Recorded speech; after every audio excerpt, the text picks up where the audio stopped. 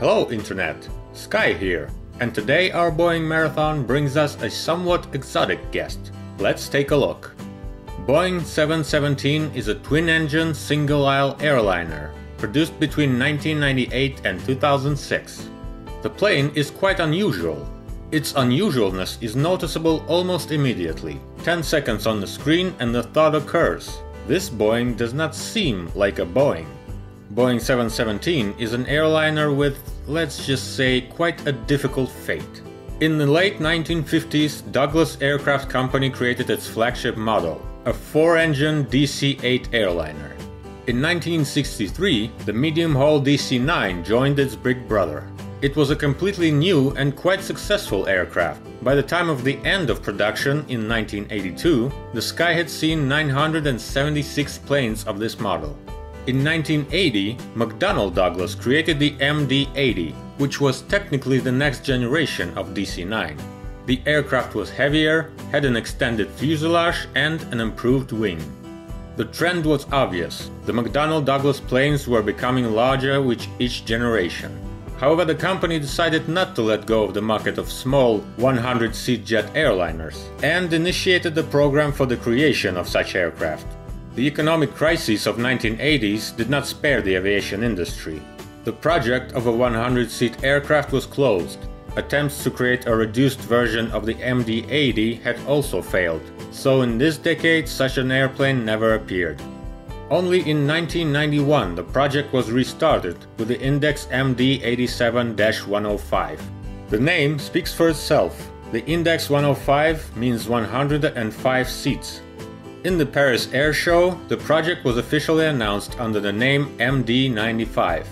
As a model, this aircraft was considered a step below the MD-80 and a replacement of aging DC-9.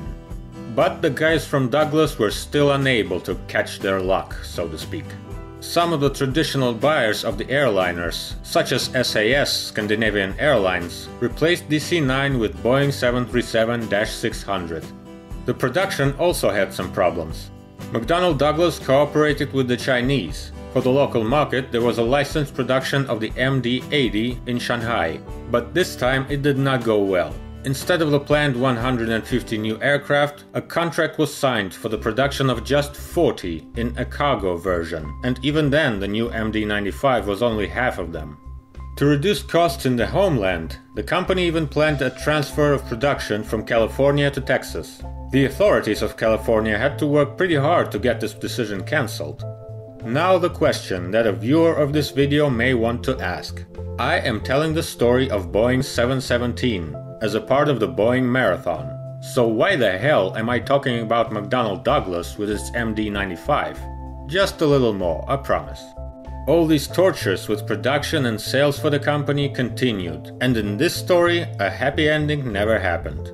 The chapter about Boeing began in August 1997, when the company from Seattle merged with McDonnell Douglas.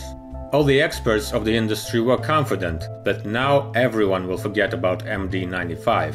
However, surprisingly for them, Boeing decided to continue the development. Naturally, the aircraft received a new name, Boeing 717. This model was quite suitable, one step below the 737. Assembly of the planes began in 1997. In the summer of 1998, the plane was rolled out, and in September it made its maiden flight. Already in 1999, after receiving the FAA certificate, the first airliners were supplied to AirTran Airways. Boeing's decision not to close the MD-95 project had good results. Early operators of Boeing 717 were satisfied with its reliability and performance. New orders followed. In fact, in the beginning of the 21st century, Boeing 717 was the best regional jetliner. The new Rolls-Royce BR-715 engines were reliable and very easy to maintain, as well as the entire aircraft. For example, the C-check maintenance procedure for Boeing 717 was only taking 3 days, whereas for DC-9 it required 3 weeks. In addition, Boeing actively used the important trump card of the 717s. It was strongly unified with the rest of the McDonnell Douglas airliners, which were still very widespread around the world. For example, in order to switch pilots from the MD-80 to the Boeing 717, it was enough to pass a 2-week retraining course. For a course of mastering a new airliner, this feels like mere seconds. The passenger cabin of the plane is designed to accommodate 134 passengers. There is another difference of this aircraft from the other Boeings. The cabin has a layout of 5 seats in a row. The rest Boeing single-aisle planes have cabins with 6 seats in a row. Boeing rather actively promoted this aircraft, especially among the airline's operators of the old DC-9.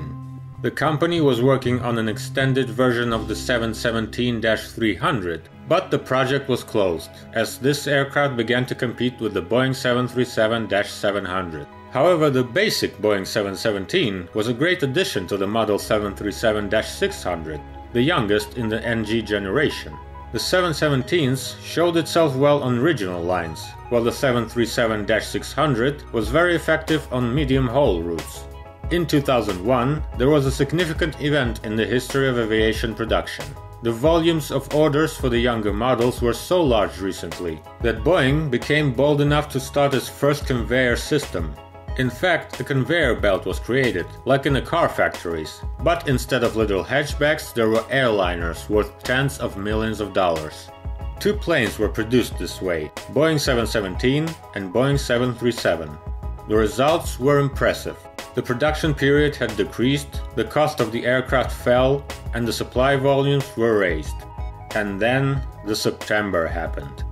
The September 11, 2001 terrorist attacks led to a serious crisis in air transportation and the aviation industry, especially in the USA, and the glorious Model 717 suffered the most. Orders for this aircraft fell drastically. In addition, the Canadian Bombardier and the Brazilian Embraer entered the market of 100-seat jet aircraft. The end of the program began in 2003, when Boeing lost the tender of Air Canada for $2.7 billion, assuming the replacement of their fleet of DC-9 aircraft. Airline chose the newest Embraer E-Jet and Bombardier CRJ-200. In 2005, Boeing officially announced the plans to stop the production. The last 156 Boeing 717 was delivered to AirTran Airways in the spring of 2006. Ironically, this airline was both the starting and the finishing customer of the model.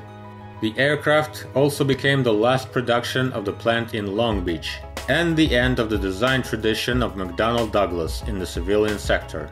In total, during the period from 1998 to 2006, 156 Boeing 717 planes were produced. In 2017, nearly 154 were still in operation in 5 airlines.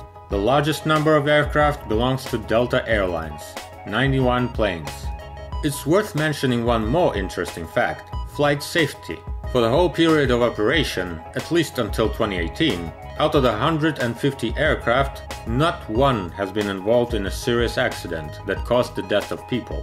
The worst thing that happened to them is landing without the front landing gear, but even then, only the frontal fuselage section was damaged. Another time at the airport, another aircraft touched his wing at the parking lot. And once again some psycho tried to hijack Boeing 717. And that's all for 2 decades of active operation. Not bad for a half Douglas, half Boeing. And this is it for today. Subscribe and comment below what you think about this airplane. Fast flights and soft landings to you.